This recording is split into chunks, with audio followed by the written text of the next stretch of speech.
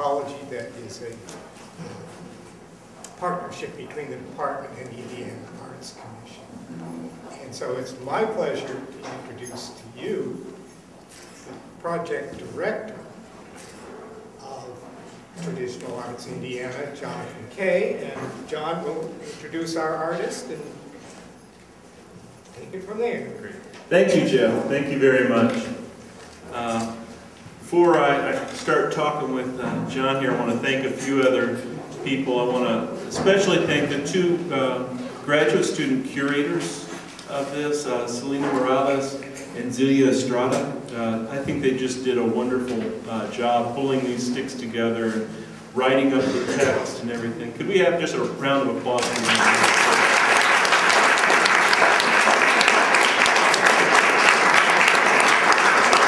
Also want to make sure I thank again Arts Week as well as the Mathers for allowing us to host this here. I'm really excited about this. We're going to just spend the next 15 minutes or so just talking a little bit with John Schoolman. And one of the things that I noticed when I met John the first time, Barb Petrick is here. Barb introduced me to him. She's his lay promoter, you might say. And she introduced us. And to me, there's a close connection between the sticks that John makes and the sticks that John carries and communication.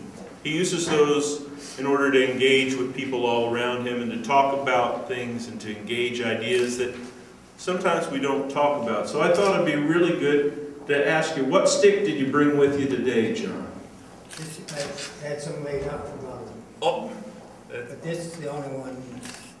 It's about the only thing I can tell you is to read a little of it. Yeah, please do. The little bird says, "A light heart lives longer." And this one says, "Blessed are the joy makers." And a lot of little things on here. Many a good tune is played on an old fiddle. That goes to me. I'm over the hill, but the climb was terrific. Gardening is landscape painting. I never feel age. If you have creative work, you don't have age or time. And the poem there, I think I shall never see a poem as lovely as a tree, by Joyce Kilmer. I guess that's all of it. No. Emerson says, "Earth laughs in flowers."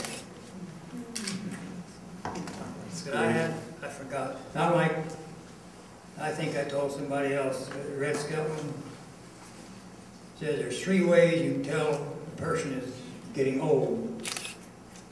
One of them is he doesn't remember, forgets. And the other one, forgot.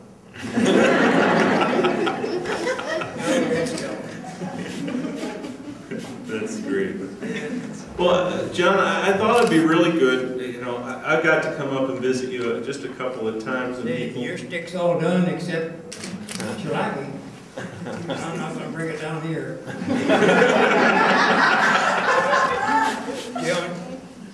James went to Moralia. A whole lot of them didn't get in the cane. It's a walking stick. It's a walking stick. And he climbed onto it right away. So I lost it. Who do you make sticks for, John? Who? Yeah, who? Oh my. Oh boy. I think I made somewhere over 30 I call family tree. And the mother and the father, their name, parents of all the children. No children are usually in a heart. And grandparents and great-grandparents and any more, the whole cane. And I think I made for special people and gave them away. Didn't get a dime on them, which made me feel good and made them feel good. And I don't want to mention one I made. We went to Washington and she didn't mention that one. Don't mention You can. it. Well, I made one for Bush. Yeah. I don't know what, I got a note back from him, but whether but he wrote it or somebody, probably someone else wrote it, I don't know. They don't have time, you know, to go to individuals. I don't want to get into politics here. That's kind of the theme of the exhibit. But that's okay. Yeah. You've got all the different ones in here. Yet you haven't got that one in here. We've got the president's cane. Yes? Yep, it's out there. Nobody's whipped you yet. Not for that. That's why we keep it in a case. I haven't seen it. Anyway, I think this is all great. But you've made them for friends, you've made them for family, and you put certain things on the sticks, kind of recurring themes, like a little yellow bird. Can you tell me what that is and how you came upon that? Well, that's a nice little bird I like. I picked it as my favorite. A lot of favorites. But I picked I like that one, and I got started on it, never stopped. And What? Then I thought I couldn't find a map of Indiana on this. But usually on the back, then I put a map of Indiana, and up in the corner it says Bippus. I lived in Bippus, Indiana for 40 years. We had a little store there for 37 years. I don't know, the other thing. A lot of them got faith, hope, and charity, and what have you, little items. Now, most of these things come out of books. I have a lot of, read an awful lot. Hundreds and hundreds and hundreds of books. Poems, a lot of poems. I like good poems. So I don't know what else. They're probably getting tired anyway out here. I think that they could listen some more. I think. Well, I don't know. I think this would be good for folks to hear. When you, where do you keep your sticks? The ones that you make. How many have you made, and where do you keep them? Several hundred. Thousands. I tell you, you walk into my house and you back out. The basement's full of caves, the top upstairs full. And since I've got them all back, what you have, everything's back now. I guess Barb says he took them all back. It just, I don't mind it, but can't do things in the house. I'm not a very good housekeeper anymore. Let me share something. When you go to John's house, you'll walk in the door and you see the space where he works, his bench there with all of his paints. And then you glance around the room and you see stacks of rocks that he's painted. You see all types of fungus that he's painted, butterflies and birds. You see little crocks or barrels or tree stands that he has filled with sticks. And it's just like a whole wash of color. And then you've only seen just the beginning. You go down a hall, you see more. You go down in the basement, you see more. Where do all these sticks come from, John? Where they come from? Yeah. I suppose most of the things I found, I just along the road. I suppose over the last good many years, I don't do it anymore, I don't drive too far. I suppose all the old roads, no fancy roads, gravel roads. I spent 30-mile radius of North Webster. I covered all that, hunting these things. Spent a fortune on car and gasoline. A lot of fun. I don't begrudge a thing. Happy. That's great. Humming. I had a bad time last weekend. I had a dog bite down there a good couple of years ago, and I guess something in my hip and it verts down, and that was awful. Last Sunday, couldn't sleep. Finally got up and put the heating pad on. But all that time I was still humming. Don't know what I was humming, but I was humming. It helps. Sing a little if you can. I can't sing much anymore. That's one of the things that I was going to lure you into doing.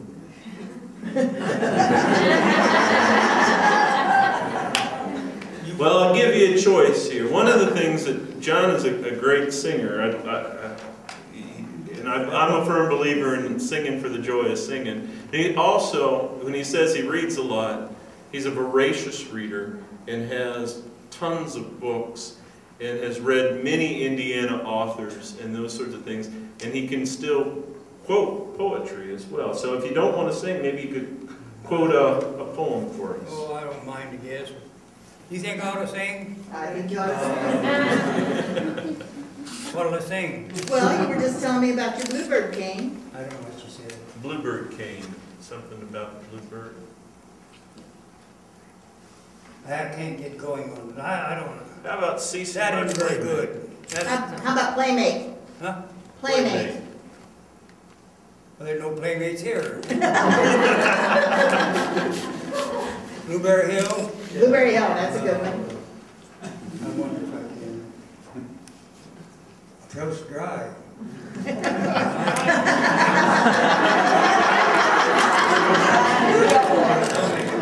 Sure? Yeah. See, I gotta find the first line.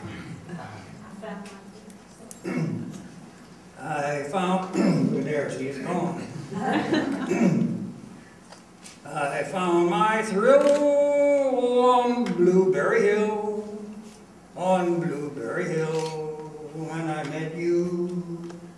The moon stood still on Blueberry Hill and lingered until my dreams come true. The wind in the willows played love's sweet melody.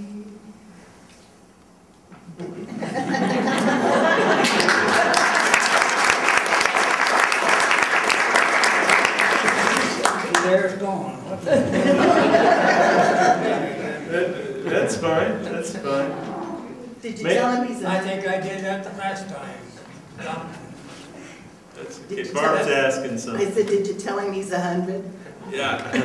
He is, we put it on all the print material stuff. He is 100 years old. And then... Sorry, that chopped off that way. That's okay. And I still can't think of the rest of it. Yeah. Well, no one else can either. And we're not. No one else can either, and they're not 100.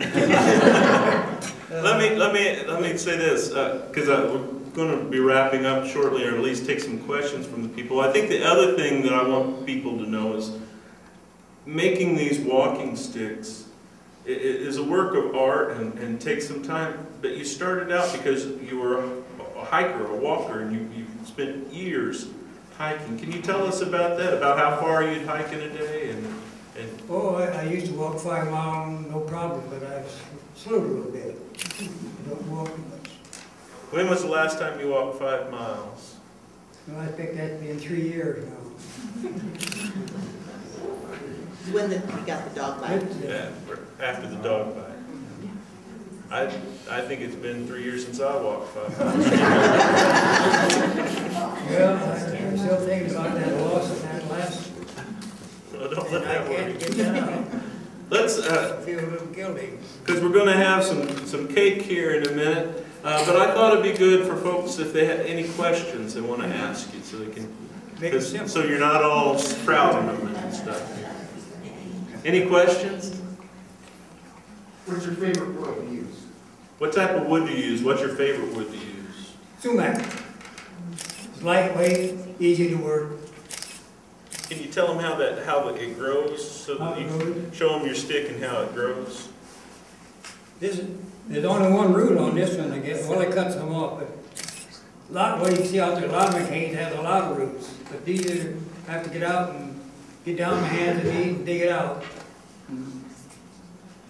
It just, it's still a lot of fun. Sometimes it's painful, but get full of chiggers and everything else. Any other questions for John? Zelton here. How long does it take to make a cane? How long does it take you to make a cane like this one here? Well, I don't know. I've never timed it. But I stop and go, make it, and then quit. I pick 3 or 4 days, maybe, or something like that. That's more or less a guess. But, Here's another question over here. The type of paint he uses and what time, time of the year that he gets his wood. Okay. Is there a special time of year that you get your sumac to work, and then what do you paint it with? Usually in the spring, you know, if you get it too early or too late, then it doesn't peel very good. The bark doesn't come off. But after the sap comes up, it's usually with the sumac. I can take all the bark off in just 2 or 3 minutes. It just all comes off. And I use acrylic paint and finish it with shellac. Anything else? What's the first thing that you carve on each walking stick? Well, what's the first thing that you carve or incise or draw on each of the walking sticks? How do you start? Well, first you've got to find out if I've got any words to put on, and if you do, then I put them on with a pencil, and put it all in. If I'm going to have any special marks, I pencil that in, then I'll burn it in with a little tool, and then start in painting. Do you get your ideas first and then find a piece of wood, or do you find that the wood inspires the idea for the decoration? Do you come up with an idea and then look for the stick to put it on, or does the stick kind of inspire the work? Well, I have a lot of sticks after. Usually not more than one, like maybe half a dozen or so. And you get an idea, and then you pick out a stick that fits it. Try to pick out a stick that fits it. And sometimes I miss it and don't work out right, but I've had canes. I have one of, it's a stick, not so tall, and it's bittersweet. Two just wound around. I don't know how many times I've sketched it, erased it, but on one of those sticks, I got the Lord's Prayer, and on the other one, the 10 Commandments, all intermingled to put it down. And, couldn't get it to work, couldn't get it to fit, but finally got it all on there right. You just get ideas. Sometimes you look at a stick maybe 2 days, 3 days, maybe a week, and all at once something pops in your head and away you go. Where you stop, no one knows. Yeah. Maybe one more question, and then I'm going to ask him something. Yeah. Do we have another question? Jason? Well, it's beyond the sticks, but as a centenary, centenarian. As an old guy. Is there any advice for us? At 100, do you have any advice for the rest of us here?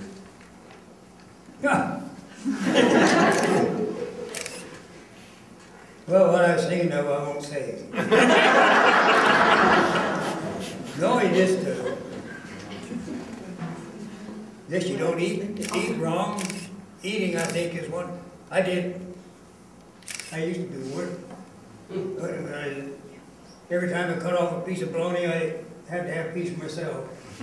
And the county line cheese, if I cut off a county line cheese, I had to have some myself. The first thing you know, but it makes a difference. Food makes a difference, regardless of what you say. We all eat too much the wrong thing, but I don't know what would make you live longer. I guess it's just nature. You never know. I never thought I'd live this long. I used to weigh right at 100 or 200 years ago. I haven't used salt for more than 30 years. No salt. Except what's the food you buy, of course. And I think there's many things a person could do. I used to smoke a lot of cigars. I started that one that was in the service, you know. You had them, they were there. Cigarettes I couldn't smoke, but That isn't good for us anymore. I don't smoke cigars for. You can break these vices if you want to. In the morning, I'd pick out, 5 cigars, lay them up. When they were gone, that was all that day. The next day, maybe I'd lay up 4, and kept going down to 1, and that was it. Quit. Until I found one in the pocket of the car one day.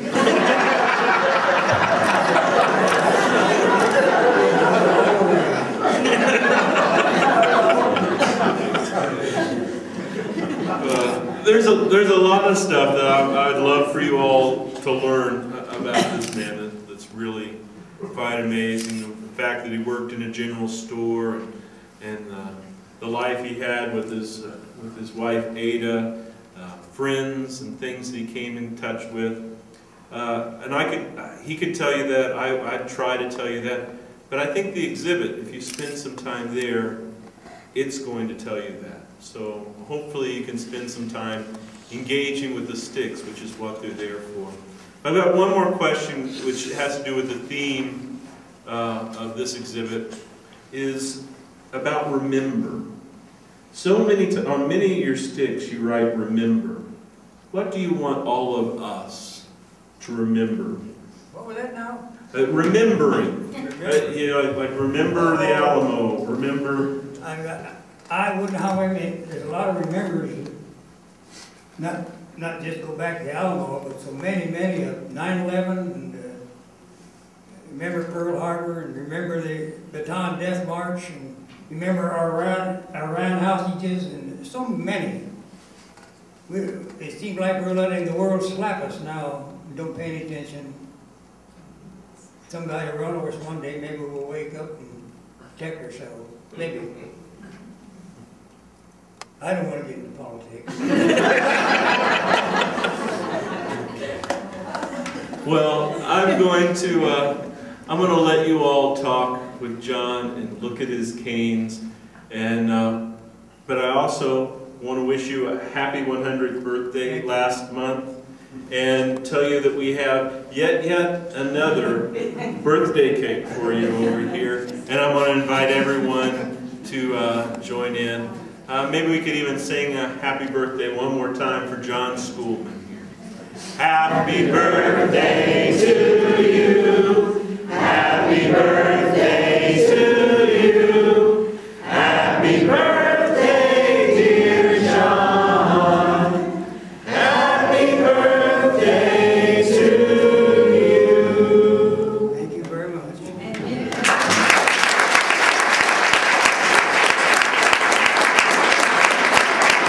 Thank you all, and join us for some refreshments over here in just a moment. Thank you. Maybe we'll do this another 100 years. I'll plan on it. Did you want some water? You got ice cream? I don't think that they got any. Oh, you're in gray hair. Did you get the gray hair recently or not very healthy? That's for the camera. Congratulations. You want a piece of cake, John? You want a piece of cake? This is Gabby. She's one of our students. There's a seat for you if you want.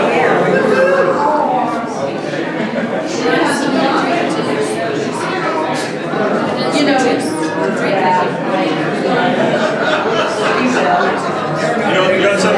You don't want any juice or punch?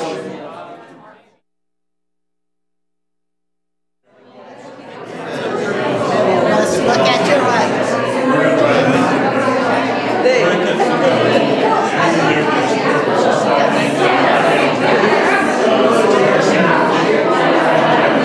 That camera. said about you. There you go. Don't get up too close and get all the bad spots. You get all the bad spots. There you go. Beautiful. So wonderful, wonderful. Are you?